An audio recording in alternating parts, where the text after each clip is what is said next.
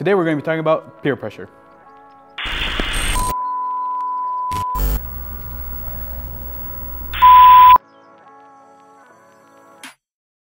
Hey guys, what's up? Welcome back to one of our TOR devotionals.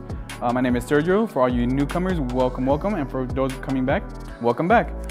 So let's just hop right into a quick moment of prayer. So you can bow your heads and close your eyes with me.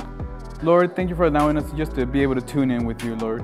Just we can receive your word, receive your devotional. That way we can use it to help our relationship with you. We can use it to help grow with you, Lord. So we can use this to help others to get to know you and help others just build a foundation with us. In your name I pray, amen. All right, so before I really get into it, just a quick story.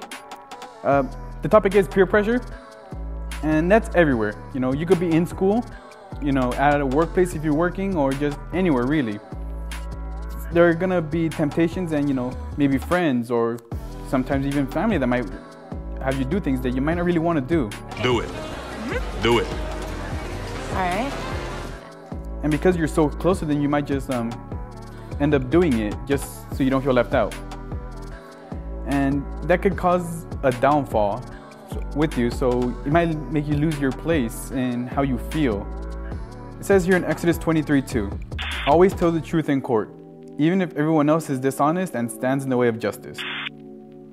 So what that means, you could interpret it as saying, people might drag you away from what you're doing. They might deny things, but you know the truth. And you know, like I said last time, there's no real reason to lie. So you don't want to have that title of having that liar on you. So it might cause some trouble, but you know, tell the truth. It'll go a long way for you, and it'll benefit you more than those who don't. That's true. And as it says in Proverbs 27:12, be cautious and hide when you see danger. Don't be stupid and walk right into trouble. So things might not be as obvious as others. So I remember when I was in middle school once, me and my friends wanted to go to a 7-Eleven that was right around the corner. And there was a little shortcut in an alleyway. And you know, we decided to take it because why not, the shortcut? And as we were walking, there's another group of friends there. They're huddled up in a little corner, or like against one of the walls. So we're just walking, we see them, we're like, all right, let's just mind our own business. That's when they all start stopping and say, you want to try this? And it was like a little drug. It was weed, you know. They offered it to all of us, you know, wanting us to try it.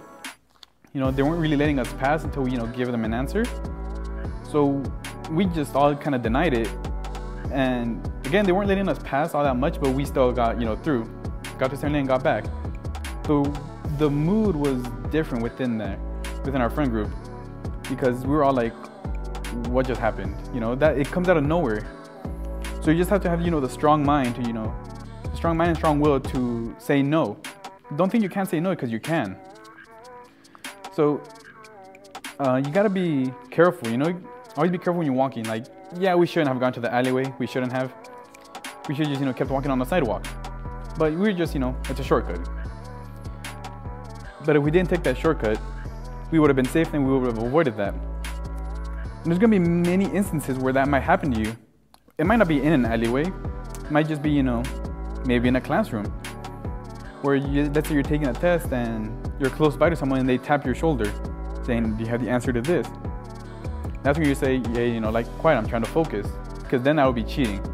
And if you're caught, you're gonna get in trouble for it. You might get a 0 on that test, and that's gonna drop your grade. And you don't want that, you know, everyone wants to pass. So don't fall into it, you know, be cautious where you're going, because that is gonna lead you to trouble. It's gonna take over and you're just gonna be, you know, left down, while others might be just rising up because they weren't caught. So just try not to fall into peer pressure, because that's how it gets you. You always need to just, you know, be cautious again, because it could hit you anywhere. It could be your friends, you know, asking you to cheat for them. Maybe it might be them offering you to try, you know, an illegal substance, or just, you know, something that's gonna lead you into a bad path, you know, and take you away from, you know, the walk with God.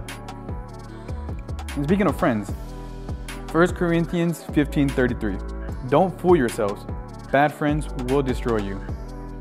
So, you know, be careful who you hang out with, because they might be the ones to, you know, drag you down. They might be the ones to, you know, take you away from this path with God. So always be careful.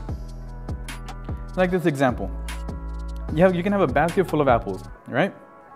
They're all, clean, healthy, good apples. And if you put one bad apple there, an apple that's, kind of rotten, has mold in it, you throw it in that batch, that is gonna spread to all the apples, ruining that whole batch. So it just really just takes one to just, destroy that, good character of it. So you need to be careful on who you're hanging with, because that person, at first it might seem like they mean well, but later on they might reveal their true colors and want you to do other things. Let's say you want to, come to church on Sunday, but they say, hey, Saturday night, they're bringing you out. They want to say, just come on, we'll be home early. And when they mean early the next morning. So you got to be careful with that. In that night, they might put something in your drink. If you go out, grab a soda from 7-Eleven, and they say, oh, let me get a quick sip of it. You're like, whatever, just waterfall it, or I don't know why you might share during this time. But if you do, they might put something in it and you might not remember what happened. So you gotta be careful who you're hanging with, because again, you wanna be a good apple, you don't wanna be that rotten apple. You don't wanna have that rotten apple with you. So it's always good to, make sure who you're hanging with. And at the first start, they start showing, signs of wanting to go down a bad path. You just gotta be smart and say, cut it off with them. If they start offering you things, say no. If they're saying, oh, you're not a real friend if you're not doing this, they're not a real friend for trying to get you to do, those things. So always be true to yourself, because remember, we're on this righteous path with God. We don't want to, stray away from it. We all want to make it to, with Him in heaven. You don't want to have someone take you away from that. So always be careful, don't let yourself get fooled by their nice intentions at first. Yeah, it might be good at first, but later on, you never know what they might have planned. So always just be careful with that. And again, in Exodus, always tell the truth in court. If anyone else is dishonest, stands in the way of justice, just, tell the truth. Don't let anyone try to take you down with them. Because if you're telling the truth and they all get caught, you're gonna get off scot-free because you told the truth. They have nothing on you. They're all gonna get in trouble, but you're not. And again, as it says in Proverbs 27:12, don't be stupid and walk into trouble. Again, you should always, be wary of what the situation you're in. If you're at a family gathering, you're at a family gathering. Nothing can go wrong. You're hanging out with friends. You're hanging out with friends. Nothing might go wrong. But someone might just bring something out of their pocket and change that whole mood. So you always need to be careful on who you're hanging with, who you're dealing with, and just be careful, Don't fall into peer pressure, because it always starts with one little thing and then it starts growing. Because once that starts, it's gonna be like a snowball effect. You do one little bad choice, that bad choice could, come back and haunt you. That bad choice might, lead to another one, because you thought first time wasn't so bad, second time will be fine. But then it gets worse. It can get worse and worse and worse from there. So just be careful, It's always good to have, what's the word? Nope, forgot the word. Accountability, that's what it is, sorry. It's always good to have someone hold you accountable for something. Say, hey, let's not do this, let's go somewhere else. That's the friend you should be with, because they're not gonna fall under peer pressure. They're trying to get away from that bad situation. They're not trying to walk into trouble. That's when you can go with them and be somewhere safe, If you guys are out and about, all right, that's fine, but just be careful what you're doing. The second that bad situation happens, go home, go somewhere else, go to your friend's house who wants to leave, just hang out with them. So, in the end, be careful, you guys. It says again, 1 Corinthians 15:33, don't fool yourselves. Bad friends will destroy you. So we just hop into a moment of prayer.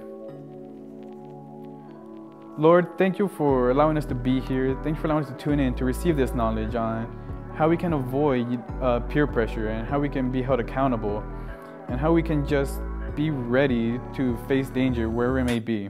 In your name I pray, amen. Thanks, guys.